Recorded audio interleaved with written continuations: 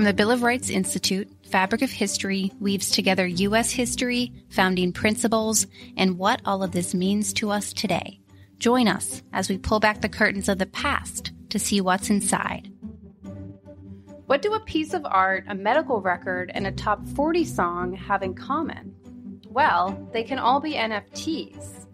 In this episode, Mary, Kirk, and I, Haley, break down what exactly NFTs, or non-fungible tokens, are and their real-life applications outside of enthusiast communities. Why are NFTs so revolutionary, and how are they changing concepts of ownership and social interaction?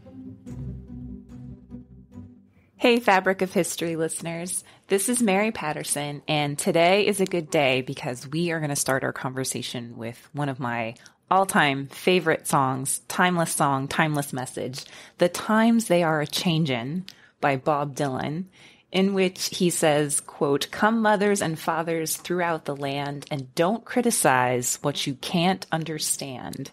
Your sons and your daughters are beyond your command. Your old road is rapidly aging. Please get out of the new one if you can't lend your hand, for the times they are a-changin'."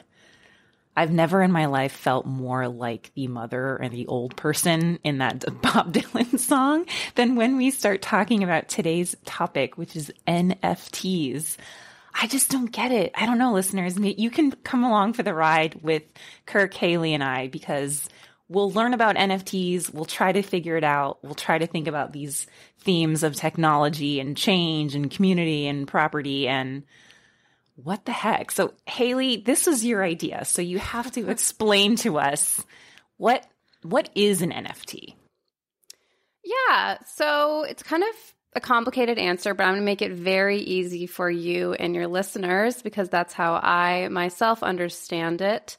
But kind of just backtracking, the reason why I wanted to talk about this was just because I really think that NFTs are not just part of one particular group's interests right now. I really think they will influence us as a society and become part of our history. They have that much potential. So I thought it was really just good for us to talk about this and, get this out to our listeners to really just understand the basics of NFTs and start the discussion around them. But essentially, NFTs stand for non-fungible token, which means it's something that cannot be copied, substituted, or subdivided, according to the Merriam-Webster dictionary. And the way that I like to think about this is that, let's say that you just bought the Mona Lisa. You just went to the Louvre and you gave them millions of dollars, maybe not billions, but definitely millions. I'm sure it's worth millions. And they just said, we don't need it anymore. We don't want to deal with the tourists. Take the Mona Lisa. And you didn't really trust the Louvre about its authenticity. You needed some art historians to verify that it was real.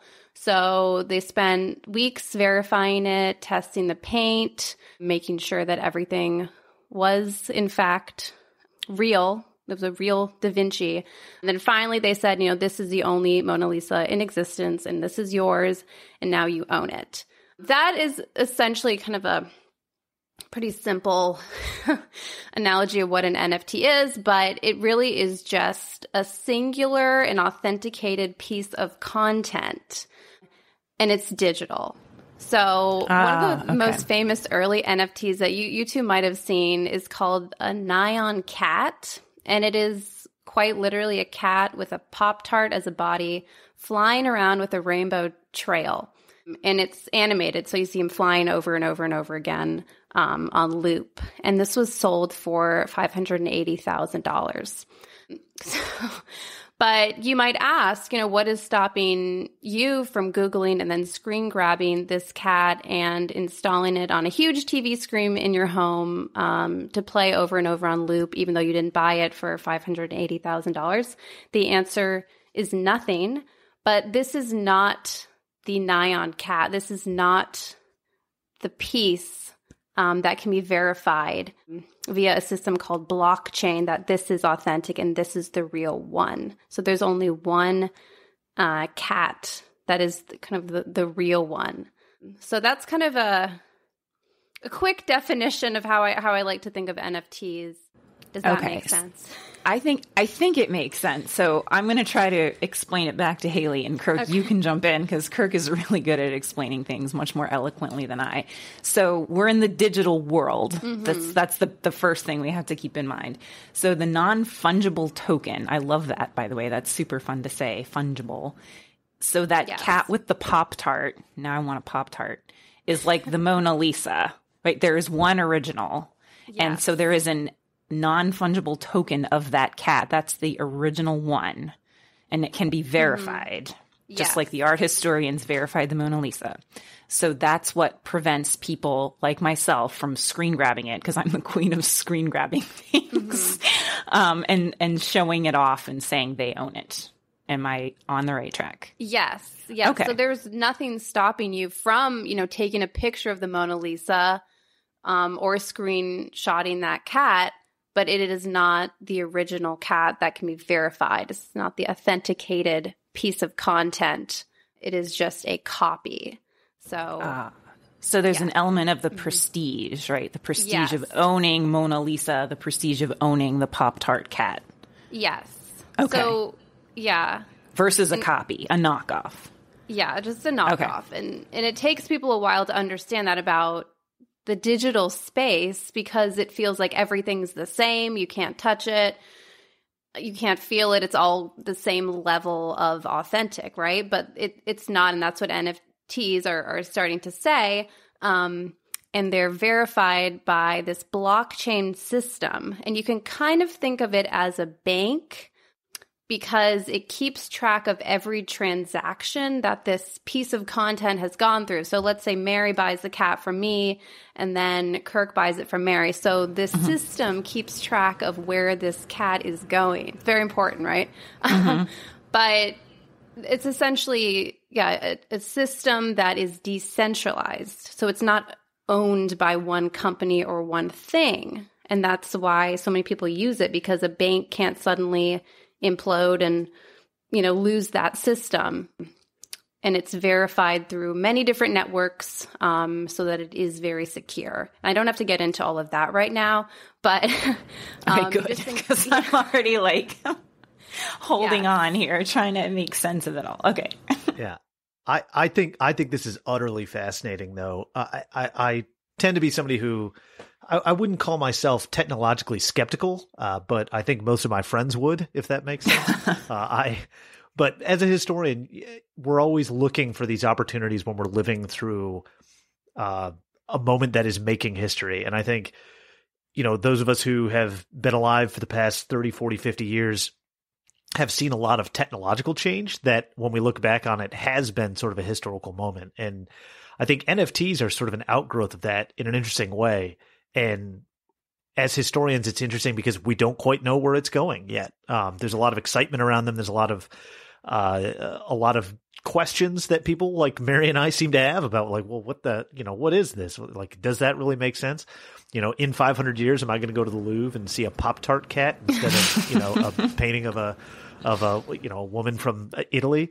But that's interesting to me. And, the connection that I make to it. So sitting right outside of my office here at the Bill of Rights Institute is a framed copy of the Constitution of the United States, which includes the Bill of Rights. And my dad bought it for me randomly at a flea market or something, and I think he paid like $20 for it because he knows I love the Constitution and thought I needed this giant picture of it. But it's cool, right? But it's also not the Constitution itself, right? It's not that priceless document sitting in the National Archives, but it looks a lot like it. Might even have a treasure map on the back. I'm not sure. I guess that was the Declaration of Independence. But the idea of there being... Right. But the idea that there are replicas of something that exists, I can make sense of that. But to me, what's interesting, Haley, is some of the other things that you're pointing to, which is how these NFTs could change the way that we think about property ownership and change the way that we think about the ownership of things like records or how we prove identity. and that's all really interesting to me. As is the skepticism that I have for them. Is also interesting to me to kind of step outside of myself, I guess, because it makes me think of a lot of different moments in history, and maybe we can dig into some of those here in a little bit. Yeah, absolutely. Yeah. So there definitely is the social element with NFTs because, the person who bought this cat is now looked on in the NFT world differently. They have a nice asset right now. It really is like this person bought the Mona Lisa in that world. That's how people kind of acknowledge each other.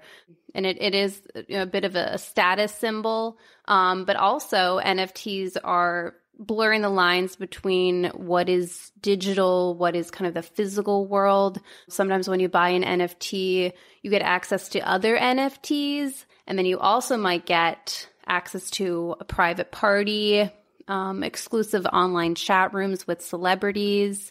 So it's blurring the line of kind of what to expect from a purchase, really, in a sense. But I can go through a couple examples of how NFTs are used in more of the real world. Like you were saying, Kirk, money transferring can be a lot more secure using NFTs.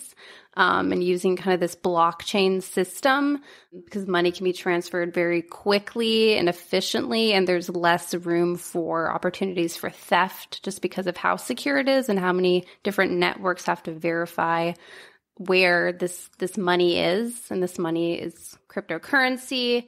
It has a lot of real life applications that I think people are not aware of. Everyone has that situation where if you go to a new doctor, the new doctor needs your health records from the old doctor, and then you have to call the old doctor, and sometimes it's a big deal, and you have to email them some forms, and things get lost. But with NFTs, really that your health records can become one consolidated piece of documentation of all of your health records that moves with you and update in real time so that you don't need to keep kind of manually getting your documents from the different healthcare facilities that you go to. So really, you can just have one consolidated one-stop shop of all of your health records that can be easily forwarded to doctors. And I saw some articles about how poor data management is a huge problem, and Americans spend millions of dollars each year on unnecessary treatments, some of which come from misdiagnosis or redundant treatment from poor data management. So just having that NFT system to move with someone could be very helpful and save lives potentially. So it's not just about people fighting over monkey cartoons online. These have real world applications. And even with music, a lot of musicians complain about how easy it is for their music to be distributed. And as a result, for them to receive little or no profit, no matter how many downloads or purchases their music has. So usually artists will give up ownership rights to platforms like Spotify for them to distribute their music. But with NFTs, musicians can own their music outright. And because the decentralized blockchain is so secure, they can eliminate that middleman, which can be studios even, and then sell their music directly to fans. I was looking into kind of the art experience and looking at what auction houses are doing, like Sotheby's. And interestingly enough, they own something called Sotheby's Metaverse, which is its own NFT art trade platform. Interesting. So on October 15th, 2021, it launched its exclusive marketplace. And the most expensive NFT it has sold as of December 2021 is a cartoon of a green frog in a suit that looks rather sad. And it's sold for $3.6 million. And it's said to be based on Pepe the Frog, an internet meme with a frog head and a human body. And it has this whole elaborate backstory, which people are excited about. If you're in that community, it's a big deal. So things are changing, and these big institutions seem to be changing with it.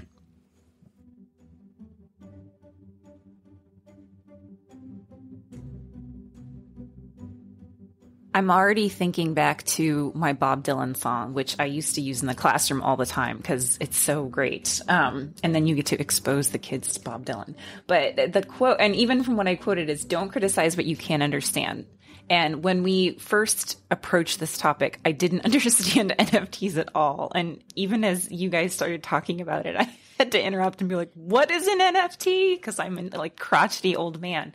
But already from your explanation, Haley, I love the analogy of the Mona Lisa. That was super helpful for me. And hearing that these have real, like there's that sort of the prestige element of buying the art or having access to something, but there's also the utility of it. And I didn't know any of that. So by understanding it a little bit more, I'm less critical of it. And I think that is sort of a kind of a big picture, big theme takeaway for sort of history and what we do writ large at BRI is trying to help people understand the importance of history, understand the importance of civics. It's kind of interesting in its own right because we're talking digital and things you can't physically touch, which is super interesting. But we're also talking about that timeless question of how do you respond to change? And my students, when we ever redid this activity, I would ask them, well, who's an example of someone that's resistant to new technology? And they would always say their grandparents. And then we would talk about that. And then I said, well, how do you react to change? Like, I love change. And they didn't because, for example, we changed our paper in the copier, I don't know, years back at both of the schools that I worked at in my teaching career. And the kids like flipped out like, Mrs. Patterson, this paper sucks. It rips so easy. I don't like it. And I would always like bring that up to them. And they're like, meh. But even it's a small change, but it's a change. And it's just kind of interesting to think about both looking at myself from afar and my initial, what? What is this? I think of myself, if you watched the Super Bowl or saw the Super Bowl commercial for a cryptocurrency appropriately with Larry David and how he's like, to every major invention in human history. I feel like Larry David, or I started as Larry David, but I'm starting to be less Larry David. But Mary, I think you bring up such an interesting point because, you know, every time we talk about disruptive technological change, I always think of our friend Ned Ludd of the Luddites, and sort of the response in England to industrialization of textile mills and how it is that people responded to that because they were afraid probably isn't that they were concerned about what this new technology was going to mean for the communities that they were living in and for their livelihoods. And that's a very natural reaction in a lot of ways that sort of breeds this skepticism. And I think as students of history, it's always good to kind of try to understand where people are coming from, but then also, you know, see where that skepticism may go too far in certain situations. You know, and I think whenever you see these kinds of technologies come about, they are going to be revolutionary. So, Haley, I think it's fascinating what you were talking about when it comes to the ownership that you then have over your medical records, right? And to me, that goes beyond simply clarity of data, although that's important, but it also begins to make you ask the question, well, who then is maintaining this kind of thing, which is, I think, a lot of what a lot of cryptocurrency groups are talking about. You know, if you have the ability to ensure that your identity is secured or that your ownership is guaranteed by something that is non-governmental, that begins to change the relationship that you have with these entities that we rely upon that to secure us and to create stability and all that kind of stuff in society. That's not to say that government is going away by any means. And this is where I get very skeptical about some of these technological things, but you can see where people are thinking along those lines, right? Yeah. Like if my property is now guaranteed by something that's not a bank or not these traditional institutions that have guaranteed and provided these things for me, that begins to open up a lot of doors and interesting questions where people can make guesses about, or guesses is probably disingenuous, but they can begin to think about and theorize on what then that is going to mean for the way that we relate to one another, which I think is fascinating. Yeah. And I think also it begs a question, what is the role of a country really? And what kind of borders are between different countries if you can easily transfer money quickly around the world many times over? It kind of just bends more into that kind of globalization, which is already happening because of the internet. You know, you don't have to be an American citizen to be part of this blockchain, which is not a bank, but seems like it, initially this process, anyone can be part of it. Doesn't matter who you are or where you are. So there are a lot of possibilities with that. And it definitely opens up a lot of opportunities, but also begs a lot of questions about how to regulate it and who's really in charge, like you said. It also makes me think, the details of this really matter. And of course, we're talking about this in very generalized ways. And I'm sure that there's listeners out there who know more about NFTs than we do. And that's great. But what I think is interesting is that it's the small things that are important. Like you're talking about the blockchain and like the way that the blockchain functions to then create this ability to own something else. That makes me think of, for whatever reason, Henry Ford. So I was thinking about, because, Ford obviously isn't the first person to invent the automobile, but he does get really good at making them really cheaply. But the way he does that is through sort of these detail things, right? It's things like maximizing the division of labor. It's standardizing of parts. It's sort of working towards these economies of scale, which then allow him to sell things, cheaper. And the reason I was thinking about that in regards to NFTs is there's a lot that goes into NFTs that aren't just the NFT themselves. Like in a lot of ways, they're an outgrowth of a lot of other technological advancements that are already having huge impacts on the way that people are thinking about and, organizing property and all that kind of stuff. And I find that really interesting because it, again, is mirroring the way that human beings have done things for a long time. And that is finding these smaller things that then build up to these larger conclusions. And where does it go from here? I don't know. It's interesting. It's exciting. It'll be exciting to find out. For me, it seems like it's really a standardization of the internet in a sense, because right now it feels like everything's just kind of floating, and it's a way to kind of create a world for individual people in it who have more an investment in it. You can buy things, you can trade things, you can become part of communities in very standardized fashion that didn't exist before now. So it'll be interesting to see how it plays out and then how much time people spend on this versus in their own personal lives, because as many of our listeners probably know, the metaverse is becoming a reality. You can buy real estate. I have actually a friend who bought a childhood home in the metaverse. I don't know how she did it. She owns her house somewhere in the metaverse, and she'll probably want to spend some time there and bring some of her metaverse friends. And you can trade. You can trade with cryptocurrency. You can go to school. You can run a business. Bring your health records maybe with you as you go about your day in the metaverse. So yeah, it'll be really interesting to see how that manifests itself and what the new reality becomes. So this is where it becomes very matrixy for me. So if you buy your childhood home in the metaverse, how do you actually go there? And if this is a really stupid question, and there are stupid questions, they exist. I believe that 100%. But do you have to have like this virtual reality glasses to like be in it? I think so. Okay. I think so. I'm not sure though. I will admit, are you plugged into the matrix? Although okay. I'm on Zoom right now and I have a background from the metaverse. And it's really cool, everybody. So we can discuss that kind of inception moment, but I don't know. I think you do wear a headset. I think that's the main way I've seen people go into it.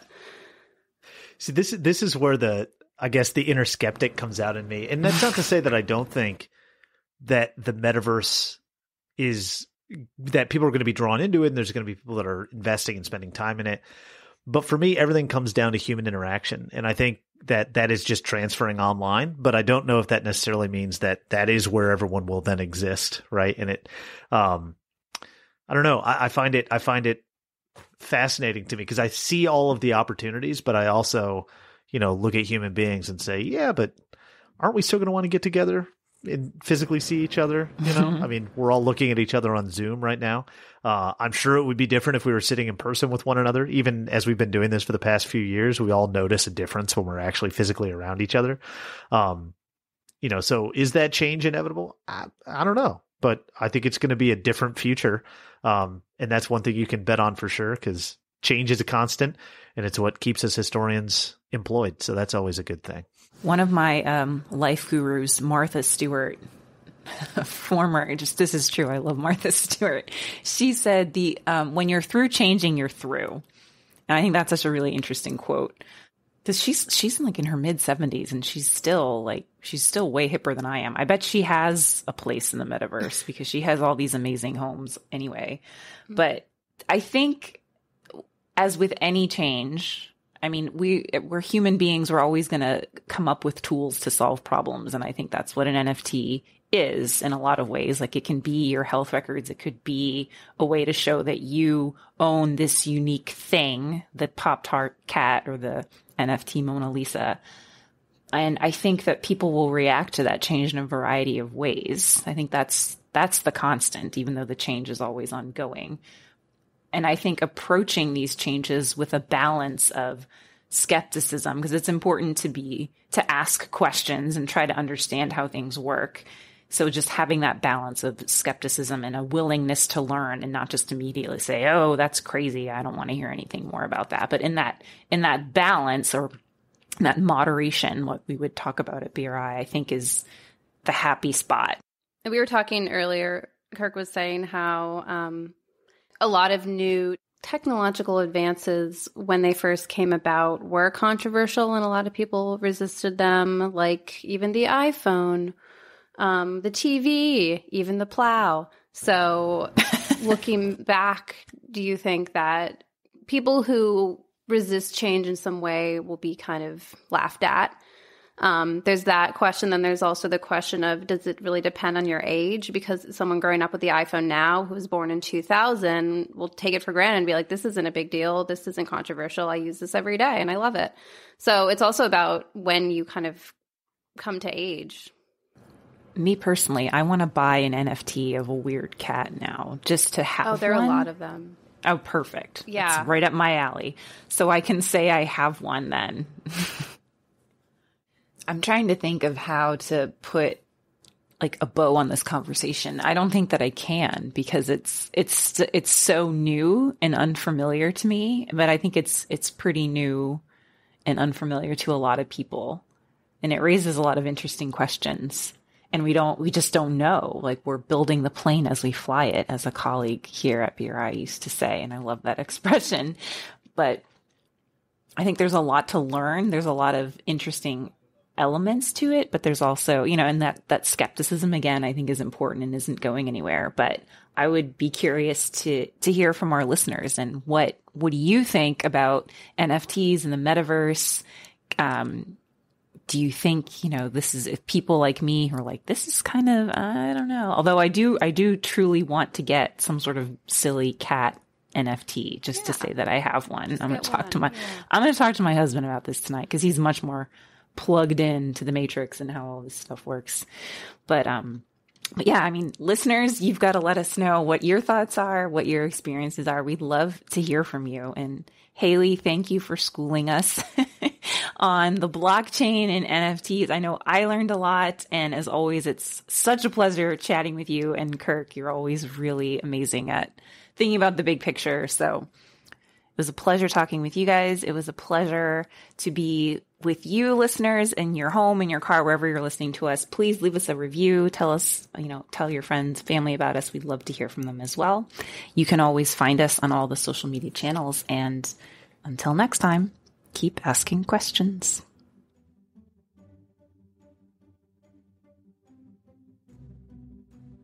The Bill of Rights Institute engages, educates, and empowers individuals with a passion for the freedom and opportunity that exists in a free society.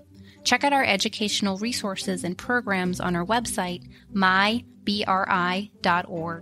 Any questions or suggestions for future episodes?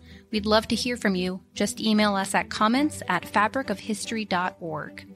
And don't forget to visit us on Facebook, Twitter, or Instagram to stay connected and informed about future episodes. Thank you for listening.